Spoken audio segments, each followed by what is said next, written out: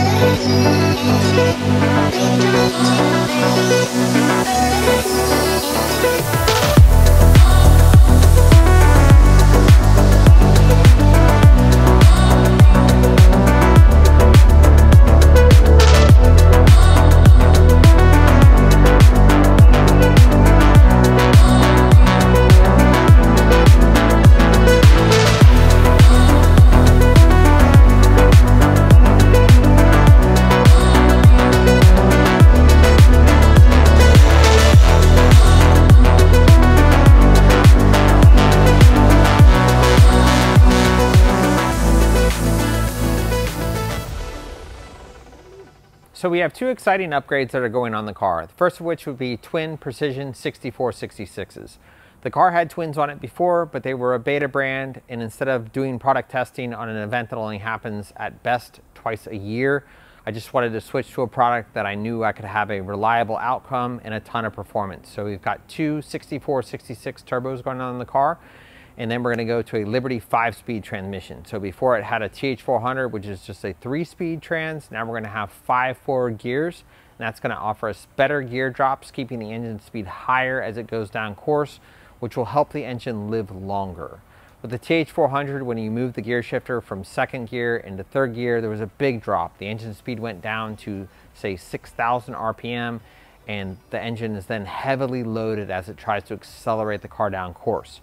With the 5-speed, we're going to have tighter ratios. So instead of having these big exaggerated gear drops between gears, keep the engine speed up higher, which will help the engine live better and help us make that run at 400 miles per hour. So the transmission that's going in the car now is a Liberty equalizer. And if you don't know what an equalizer is, it's arguably the baddest manual transmission on the planet. Most manual transmissions have a single counter shaft. So you have a main shaft and a counter shaft, and as torque and horsepower are applied, it wants to spread those two apart, and that's what causes gear failure. So you lose tooth engagement, stress is put on the gears in an unnatural manner, and then you have a gear breakage. The equalizer has two counter shafts. So it is kind of a lay down transmission, and it has two counter shafts supporting that main shaft, making it unbelievably tough. So if you look at things like Pro Stock, Pro Mod, a lot of land speed guys, this particular transmission came from the Speed Demon team. They now have a 7-speed trans, and we're going to use their 5-speed trans. So the 5-speed over the 3-speed, these are big jumps, and we're going to have a much more reliable, easier to accelerate program. So when the car had the TH400 in it, we were using a torque converter. Now that we have the Liberty equalizer, we're going to be using a clutch. So we have a Clutch Masters triple disc clutch. We do have to use a bell housing that bolts to a Chevy style footprint. So we're going to use a ATF adapter plate to go from our Toyota engine to a Chevy bell housing. And then we're going to have to do some custom work to get a release bearing or a clutch hydraulic release bearing into that bell housing in order to actuate the clutch. Along with that, we'll have to add a clutch pedal to the car. And again, the clutch will only be used to get the car off the starting line. So we'll leave the starting line, clutch in. Once the push truck gets me up to speed, I can let off the clutch, and then I'll just be shifting the transmission with an air shifter operated by a button on the steering wheel. So if you've been to a racetrack and you've heard a really fast manual trans go down the track, chances are it's a Liberty equalizer. They generally use a vertigate shifter, which the driver will pull up on a ring, push the shifter forward, and then from there it's just rowing the shifter back and forth in a straight line. It's called a vertigate, and that just shifts the transmission without using the clutch. Very fast, very smooth operation. Because of the layout of the Streamliner, we can't use a shifter, so it's going to be an air shifted design. So there's going to be a solenoid pack mounted to the trans that's going to actuate the shift lugs, and I'll just be changing gears with a button on the steering wheel. So as I mentioned before, this is going to give us a significant advantage in keeping the engine alive and keeping the car accelerating.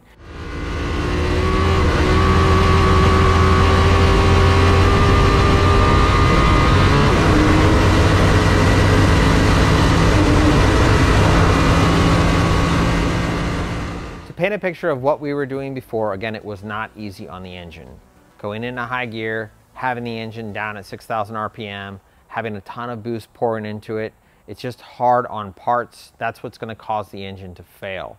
So we're going to be able to maximize the performance of the engine and the longevity of the engine by changing how much RPM the engine is faced when it makes a gear change. So as far as turbo selection, these are going to be V-band 0.82 6466.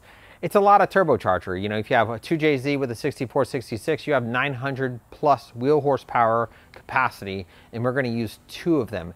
Doesn't mean we're trying to make 1,800 horsepower. We're trying to make 12 to 1,400 horsepower, but do it at a low pressure ratio. So that big turbine wheel, that 66 millimeter turbine wheel, I've got 2 of those flowing a lot of gas, which should keep the back pressure down low enough that we can exhaust as much heat out of the engine as possible, keeping the temperatures in the engine mitigated the best we can.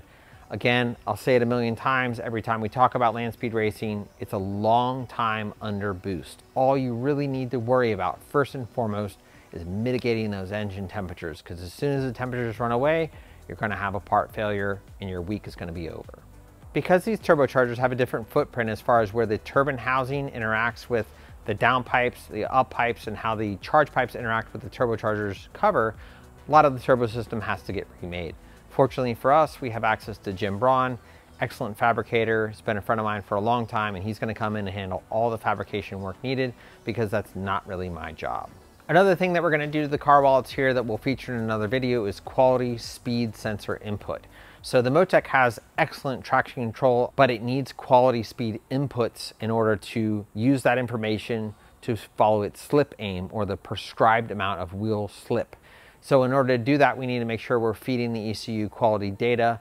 What we had on the car before was a little bit choppy, so both the front wheel speed and rear wheel speed, we're going to have to fabricate and adapt quality sensors and make sure that we have a quality tooth pattern in order to get good data into the Motec, so we can have a safe traction control system. One of the major liabilities in racing a car like this at high speeds is a tire failure. So Streamliners is a long car, it doesn't turn good. If you lose a tire and the car makes a turn, chances are it's going to pencil roll, and if it pencil rolls, the driver's going to be in big trouble. So traction control is cool, I like it, I like using it. In this case, it's going to be a necessary thing, so we have a safe car that me or anyone else can get in the car and get back out of the car having a good experience.